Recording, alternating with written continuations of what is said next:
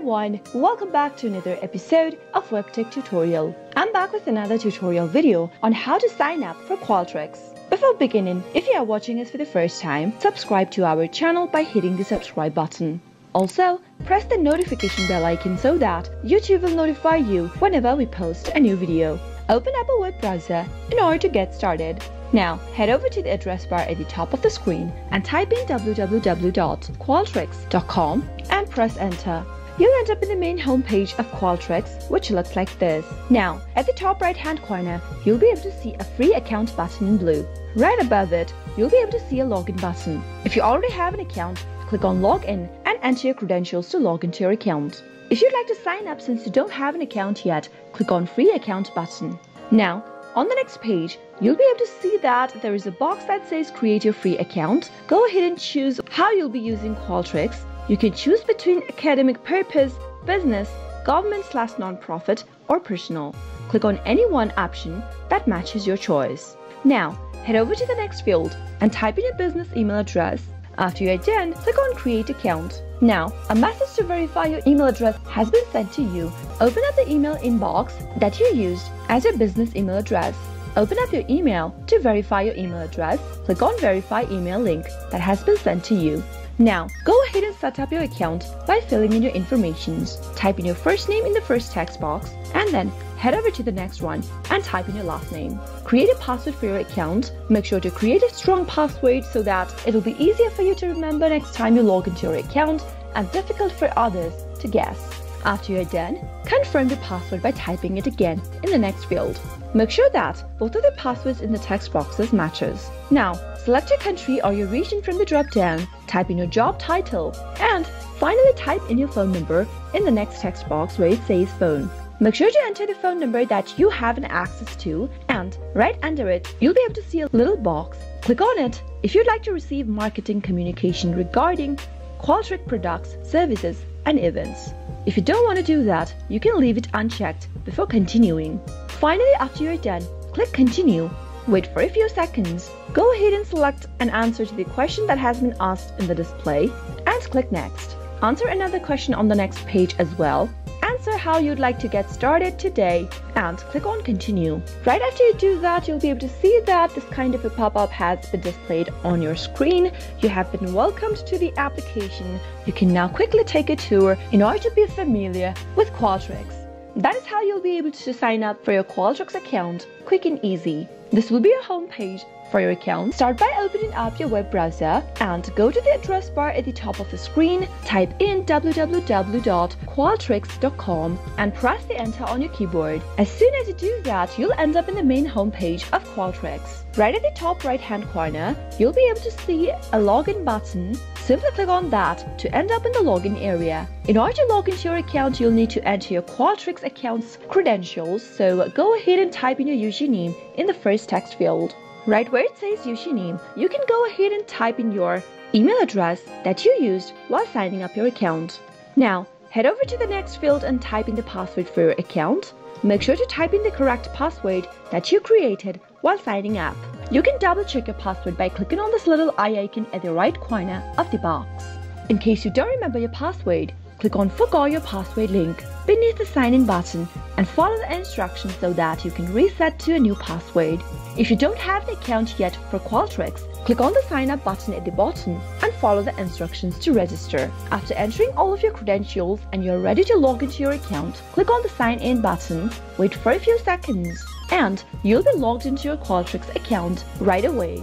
Create a project for yourself and get started. That is how it is done. In order to get started, open up a web browser. In the address field at the top of the screen, type in www.qualtrics.com and press enter. Soon after you reach on the home page of Qualtrics, go and click on the login button at the top right hand corner. As soon as you reach to the login area of Qualtrics, you'll be able to see that you'll need to type in your username and password to log into your account. In case you don't remember your password, you'll need to first go ahead and enter your username in the first text field. Soon after you do that, if you happen to remember your password during the process, type it in the text box. But if you don't, click on the Forgot Your Password link beneath the sign in button. Now, confirm that you are a human being, not a robot, by clicking on this box. click on Send Reset Email and you'll receive a reset email link sent to this particular email address that you used while registration. Click on Send Reset Email to receive it. Now, a password reset link has been sent to your email. Open up a new tab, go to your email. As soon as you open up your inbox, you'll receive an email from Qualtrics. Click it Open and click on Set New Password Link. On the next page, you'll need to fill in your information. Go ahead and type in your username, that is your email address, in the first text box. Now, in the password text field, you'll need to type in the new password that you'd like to reset to. Type it in correct and make sure that you check your password by clicking on this little eye icon. While creating a password, make sure that your password is at least 8 characters long. It must include at least one special character.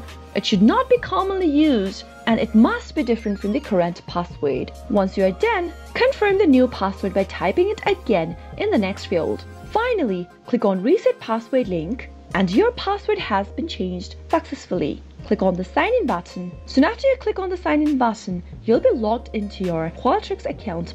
Start by opening up your web browser and log into your Qualtrics account. Once you're inside, you'll be able to see this kind of an interface. If you'd like to add a back button on your Qualtrics survey, then here's how to do it. Once you're logged into your Qualtrics, open up a survey and right at the left-hand side menu, click on this button that says Survey Options and you'll end up in this page. Under Options, click on Responses from the list of the choice. You'll be able to see a back button appearing at the right-hand side. Simply toggle the back button on in order to enable the respondents to move backwards through your survey. After you're done, click on Publish at the top right hand and click on the Publish button one more time. Now you can simply preview your survey by clicking on the Preview button and you'll be able to see that a back button has appeared once you toggle on the back button option. Now, respondents can move backward through the survey and they'll be able to change their responses during the survey. That is how it is done. Open up a web browser and log into your Qualtrics account. Once you're logged into your account,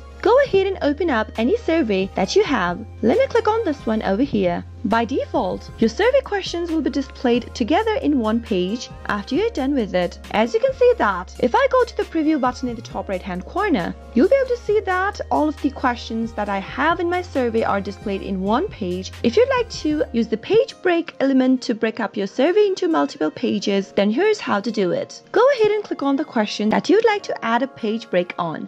Soon after you do that, right under it, you'll be able to see a button that says Add Page Break. Once you click on that, you've broken down the pages into 2, or if you have more questions to it, then you can use it right under every question that you have. Let me go ahead and show it to you by adding a new question. As you can see that right above the question, there is an option that pops up that says Add Page Break. Click it on in order to break up your pages. Now, after you've done that, go and click on the Preview button in the top right hand corner and you'll be able to see that all of my questions are not displayed in a single page but to multiple ones. Simply click on the Next button and you'll be able to view all of the pages that are available. That is how you'll be able to use the Page Break tool on Qualtrics.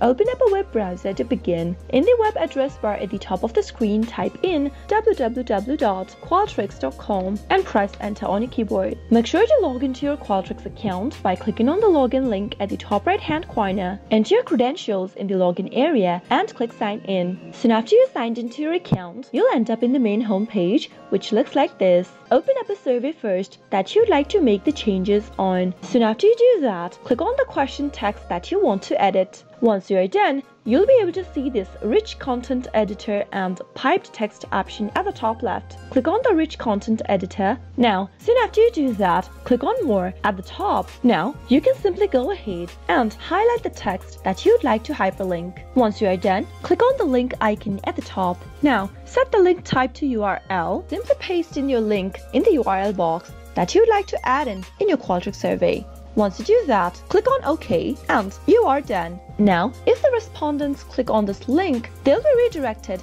to a specific URL. That is how you'll be able to add links on your Qualtrics survey.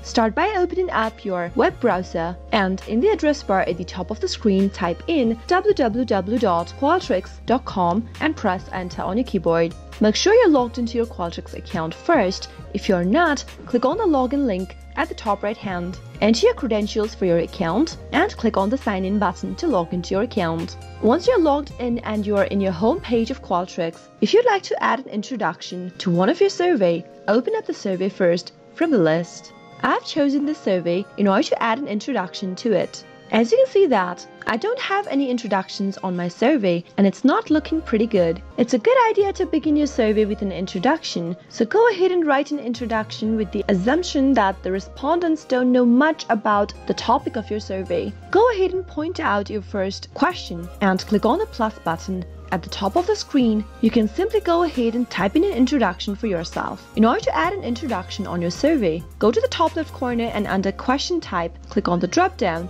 and click on the Text Entry tab. Click on this Click to Write the Question text field and type in your introduction.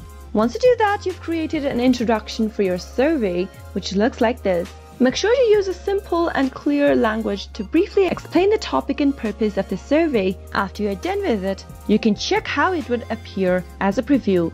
Once you click on the preview button, you'll be able to see that you've added an introduction on Qualtrics survey. Open up a web browser. In the address bar at the top, type in www.qualtrics.com and press enter on your keyboard. In order to delete your account, make sure you're logged into it first. If you're not, click on the login link at the top right hand and you'll end up in the login area. Type in your credentials, that is your email address and your password to log into your account, and click on sign in. Once you're signed into your account and you are in your home page, you can go ahead and click on your name initial at the top right hand corner. In the menu that appears on the screen, click Account Settings. Under User Settings tab, scroll all the way down and you'll be able to see a button that says Deactivate Account. Once you proceed to deactivate your account, you won't have access to anything created by or associated with this Qualtrics account. If you are sure you'd like to do so, click on Deactivate Account. Now, you'll need to go ahead and type in Deactivate in order to proceed forward.